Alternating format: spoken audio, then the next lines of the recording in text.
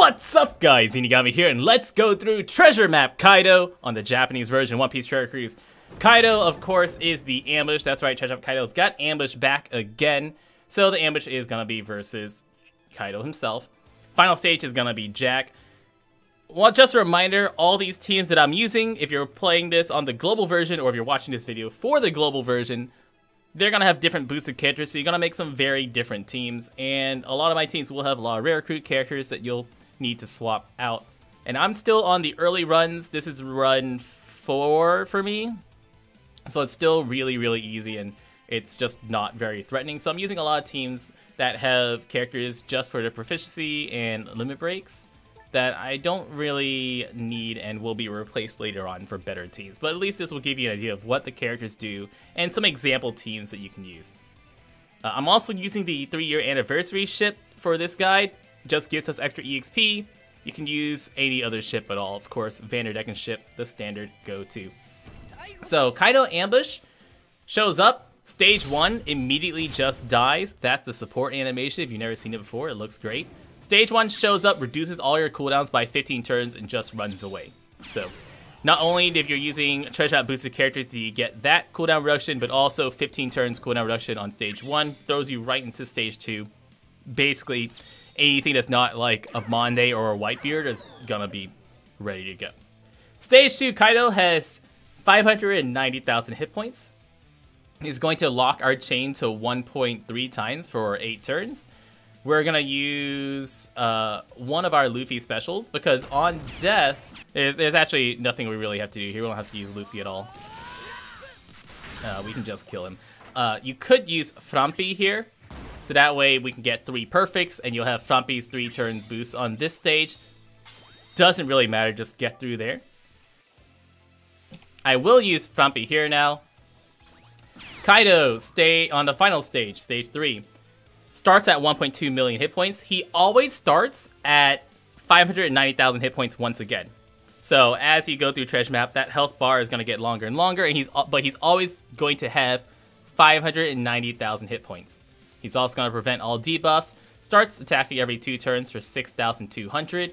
Below 20%, if you leave him alive, he'll blow away 4 random characters, and every turn, if you use damage-reducing abilities, he will clear that buff. So turn 1, I'm just going to use Frampi, not going to use the Luffy to get better attacks. So I do want to hit 3 perfects so I can get Frampi boost, or if you use Frampi on a previous stage, you'll have the 3-turn attack boost from her as well, just if you're using my team. When he revives, he's going to put damage negate for 1 turn up. If you have Raid Boss Blackbeard, who is boosted on this treasure map, you can use him right here to get rid of that and kill him on the 2nd turn. Whenever he revives, he will revive to full health. So now is when you want to use your big boosting specials. Inazuma, also nice because it gives us that damage threshold for 1 turn. So I'm just going to tank a hit. And it's after the attack. Every turn he clears damage thresholds and damage negations. So multiple turn damage threshold and stuff will not work. But it at least lets you buy that 1 turn. Now I'll use my Luffy, get that orb boost once again.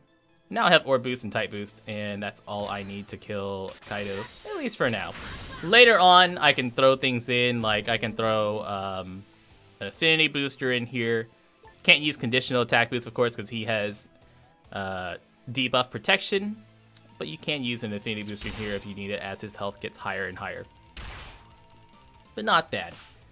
Pretty easy. In general, all of the mini bosses in general, this treasure map is just pretty easy. There's nothing too dangerous here. It's kind of okay.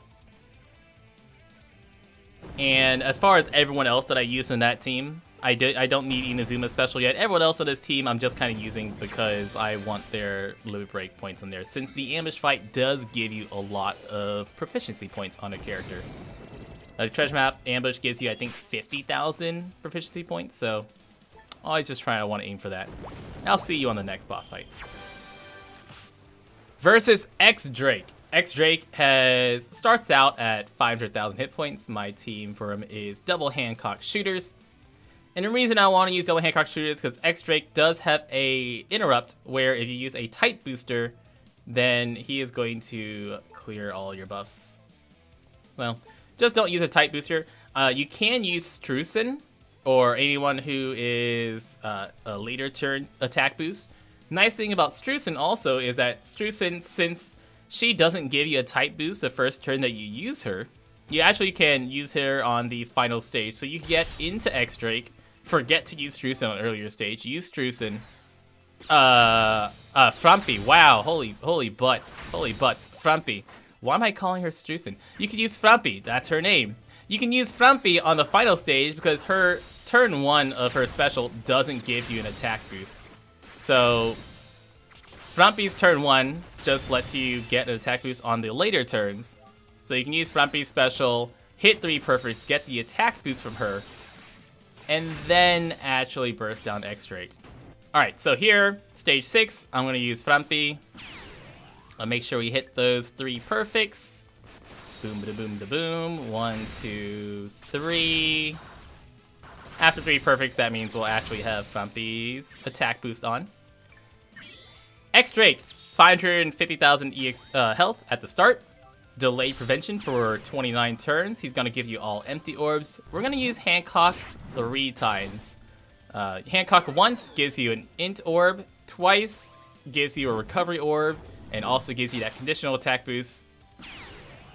3 times changes it back into an int orb and also gives you that orb boost. Totally unnecessary right now, since he dies. But eventually, that does it. Mashing orb, type boost, orb boost, conditional attack boost. Versus Sheepshead. Sheepshead is actually red. He's going to turn himself into strength on the final stage. Very, very easy. Nothing really dangerous about him. He does lower your chain by to basically nothing. So you're going to have like basically no chain when you get to him for 9 turns. So you could use a chain locker or a chain reduction remover. But he doesn't have any sort of special interrupts. You can use whatever team you want. We're going to use Cavendish. He's big boosted on his team. You can just use a friend Cavendish. And that's all you need. I do also have Luffy on this team who will shuffle our orbs around. So it's kind of random if you get both Luffy's affinity boost and Cavendish's type and orb boost on the right ones. You could use Treasure Map Zoro. No, Raid Boss Zoro, who is also boosted on here. So that way you can actually get that affinity boost without shuffling your orbs around. Inuashi, just nice. Everyone else in this team, just nice. A friend Cavendish and any team that works will easily carry you through this island for a lot of turns. Like I said, he doesn't have any sort of special interrupts. He does prevent debuffs, so you don't get to use a conditional attack booster, but you do get to use your affinity boosters, and there are 2 free-to-play quick affinity boosters boosted on this time on Japan, that being Luffy and Zoro. Boss fight Sheepshead. He only starts out at 480,000 hit points, changes to red, lowers your chain, prevents debuffs to himself. He actually will probably die to just my specials, so I don't think I even get to attack him yet. But you can use your friend Cavendish, you can use your Luffy to see if... Yeah, so now my Cavendish loses a matching orb. But he does die already, so I don't even get a chance to use other stuff. Eventually you get to attack him, and eventually, you know, fight him. So versus Dofi. Dofi is going to bind your bottom row by 10 turns. So you want to use a team that can either remove bind or a team that you don't really need all 6 characters for. We're going to use a friend Carrot, a Carrot Law team, or a Carrot Ace team for now. I am also using Treasure Map Zoro Sanji, who I'm going to leave on Sanji so we make sure we get red, yellow, and blue characters for our Ace Captain ability. You could also do Carrot Law instead of Carrot Ace. I think I said Law. Man, I've messed up names so many times today. On this team, only my Carrot, Inazuma, and Law are fully boosted by Carrot. Ace, Strucin, correct name this time, and Sanji are only single boosted, although if I use Sanji's special and transform him, he will get double boost as well, but we don't need them all. Strucin, nice as a 5-turn bind remover, so between Strucin and Law, we are going to put them in the middle row, so that way when we use both of their specials, they'll reduce our bind and we can actually use our bottom 2 characters. But once again, during the early runs, their health are so low, it doesn't matter much. Carrot for the orb boost, Ace for matching orbs and type boost, putting Law in the left column, so that way Law will give us 2 more matching orbs after Ace gives us red orbs. So we'll have matching orbs on all of my characters except for my Sanji, who we're not gonna change because Law already gives us the chain lock. Although if I wanted to, I could use Sanji so we can get double type. Don't have to worry about his Strucin's cooldown not being ready because Carrot will reduce that cooldown, makes him ready. 5 turns, bind removal. Use my Ace before my Law. So that way we can get the matching orbs over there. And just attacking with Law should kill him for now. So that's pretty easy. Not even needing to attack with any of my other characters yet. It's gonna work for a long time. Versus Caesar. Caesar is going to be in. Caesar's gonna have 3 guys with perfect hit barriers, so Treasure Map Whitebeard gonna be very good for this fight. Treasure Map Whitebeard, once again, amazing for anybody who has any sort of barriers and low health to kill a bunch of fodder units. And since we like Whitebeard, Nekomamushi works great. Nekomamushi 6+ also as an added bonus will help get rid of bind because there is going to be someone who binds for 5 turns on stage 6, which essentially just becomes 1 turn of bind on the final stage on 2 random non-captain characters. Not dangerous or threatening, you could always pass the turn since Caesar doesn't do anything on his turn 1. But it does help to just have that 1 turn of bind removal or the 3 turns of bind removal, I think that Nekomamushis do. And once again, the difficulty is pretty low. Remember that fodder units don't really scale in health that much, so your Whitebeard will be killing the fodder units around Caesar for a very long time. Unlike the boss, who actually scales up pretty well, fodder units don't really scale really well, so Whitebeard should be able to just kill everyone for the longest of times. So Nekomamushi, captain's always great, gives us plenty of health. This dragon right here, he's the one, so we're gonna kill him. On death, he's going to bind 2 random non-captain characters. There you go. This round, we don't really care about that, but if he did bind our Whitebeard, we want to use our Nekomamushi earlier. It really just goes down to 1 turn of bind. Caesar, about 450,000 hit points. His fodder units only have like 25,000 hit points, so Whitebeard kills those pretty easily. If you want to use your type booster from Aokiji, if you're using Aokiji like I am, make sure you use that before Whitebeard so you get the proper attack boost instead of Whitebeard just boosting himself. He also makes Perfects easier to hit and gives you burn debuff, but the burn debuff only hits for 2,000, and remember that if you kill the stage, burn doesn't actually trigger. So it doesn't matter if you have 1 health and you get burnt every single time. You hit 6 perfect with 1 health. If you kill the stage on the same time as a burn debuff, burn doesn't trigger. So the burn debuff actually incredibly inconsequential. You don't have to worry about using a burn remover at all for this fight. Final stage, Jack. So Jack is going to be strength. Using a carrot team actually works out really well for Jack, since Jack is going to have barriers a few times.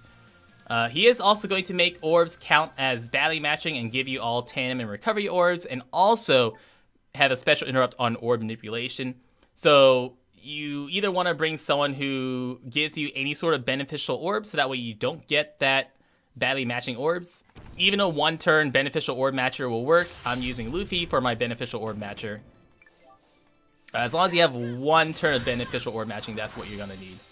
Montdor, who is boosted, is really nice here to get rid of the percent damage reduction. You can use any percent damage reducer. Zoro, great on this team, since Zoro is also quick, also gives you affinity boost. Montdor's affinity boost doesn't really matter, since he doesn't give affinity boost to quick characters. So whenever we use him, he's really not going to do much. So I will want to get Montdor ready. in a few turns. Cracker here, that's rare recruit Cracker. Cracker here is actually very, very good, since Cracker's Sailor ability will make tandem orbs count as matching for my red, green, and blue characters. So he gets matching orbs on tandem, which will basically mean half my team will get matching orbs on the final stage, since whenever Jack dies, he's going to give you all either recovery or tandem orbs. So here, ready to go. If you do not have a someone to get rid of badly matching orbs, or someone who is an orb beneficial orb matcher, you don't want to use Nami here, since Nami will make badly matching orbs into matching orbs, and that would trigger Jack's orb special interrupt on the final stage. So this Jack starts off at 480,000 hit points, reduces damage taken by 80% for 3 turns, and 3 turns of debuff protection. We're going to use Mont d'Or, get rid of that. You also have Colosseum Magellan, but Colosseum Magellan doesn't get rid of 3 turns. He only attacks for 3,500, and on turn 1, he'll start increasing his damage. Turn 1, he boosts his attack by 1.5 times for 4 turns. I will use a Luffy here to get that affinity orb matching boost. And if we have attack up and Luffy kills it, that's totally fine. You only need 1 turn of orb matching, since Jack will do it on death. So on death, he will give you all recovery and tandem orbs. He's gonna make recovery and tandem orbs count as badly matching for 3 turns, and lock your orbs for 3 turns. Or 3 turns, yeah. And then he dies. Final stage, Jack. Starts off at 1.2 million hit points, lowers your attack for 3 turns. That's what our Nami is for. If you don't have someone to make it so that way you don't have badly matched orbs, you can use Colosseum Neptune, who will not shuffle your orbs around. If you orb shuffle, he'll clear your buffs, give badly matching again, so don't orb shuffle. Now we'll use our Luffy. We'll use our Magellan, since he doesn't have any sort of debuff protection. Magellan gives us that conditional attack boost, and also the strongly poisoned, but that doesn't matter too much. And we'll use Cracker for a tight boost. So we have tight boost, orb boost, and off he goes. Lasts me for quite some time. That's all the fights, guys. Treasure Map Kaido. Fights pretty easy. Once again, a double carrot team works really well in the final stage. Double Katakuri works great. Of course, you don't have to worry about badly matching or anything like that with Katakuri. And attack down doesn't really matter to Katakuri, since most of his damage will come from his special. Although you will have to stall with Katakuri, which is a bit annoying. Treasure Map Kaido he's okay. He's not actually super awesome, especially for as how good Kaido is in universe, as how strong Kaido is in universe. His actual character is just kind of okay. So let's look at Kaido. Kaido captain is a strength-driven powerhouse character. Oops. His captain ability will boost his own attack by 3.25 times, boost the attack of other driven characters and other powerhouse characters by 2.75 times, and boost everyone's health boost driven powerhouse characters by 1.2 times health.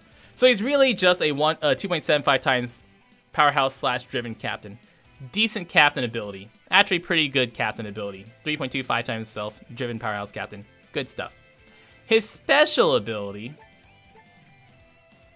clears all positive buffs.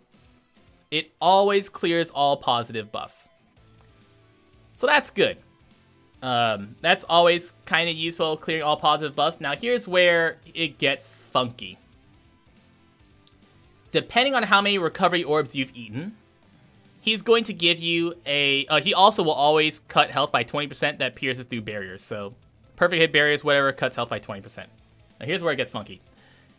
Depending on how many recovery orbs you eat, he will give you a 1.5 times orb boost to all characters and a 3.25 times type boost to himself for 0 to 6 turns. So if you've eaten 0 recovery orbs by the time you use a special, he'll give you no type or orb boost at all. So you could use him to get rid of, if you don't eat any recovery orbs, you could use his special, get rid of your positive buffs, and then use some other buffs. So like you could use him and then use another type booster and another orb booster if you get more damage out of that. If you eat one recovery orb, he gives you 1 turn of 1.5 times orb boost to all characters and 3.25 times to himself. If you've eaten 6 recovery orbs, it's a 6 turn, 1.5 times orb boost and 3.25 times type boost. 6 turns of 1.5 times orb boost is not really good. Like, if you have 6 turns of that, you are going to probably lower your damage than using an actual real team, or actually real specials. So if you can get him as a 1 to 2 turn, or eat 1 or 2 recovery orbs, make him 1 to 2 turn, use him for a mini boss. Also, he is a driven character, so he does work well on Dofi teams. That way your final hit, being just himself, does a lot of damage compared to all the other characters. That's always nice to get a lot of damage for a Legend V2 Dofi special.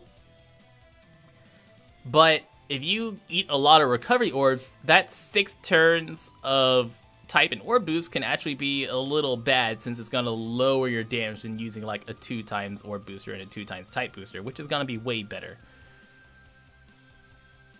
So, a mixed bag with Kaido's special. Either you want to eat no recovery orbs or just a few. And yes, also very important to note, thank you chat, he does not give himself a matching orb. So unlike Cavendish, who gives himself a matching orb, or Treasure Map Cavendish, who helps make badly matching into matching, there's no orb manipulation at all on Kaido. So if you have no matching orbs, Kaido's 1.5 times orb boost isn't going to help at all. His limit break abilities are orb slot bind reduction that goes up to 5 turns on himself, and crit hit, which goes up to a 80% chance of critting for 10% extra damage. Sailor abilities boost attack of Powerhouse and Driven by 50, and he cannot be blown away. Oh yeah, he also has a support ability. He does have a support ability, which I actually don't know what it is. It looks like 8% stats. I don't know who he boosts though. I've been Zenigami, guys. That's Treasure Map Kaido. Thank you so much for watching. Y'all stay beautiful.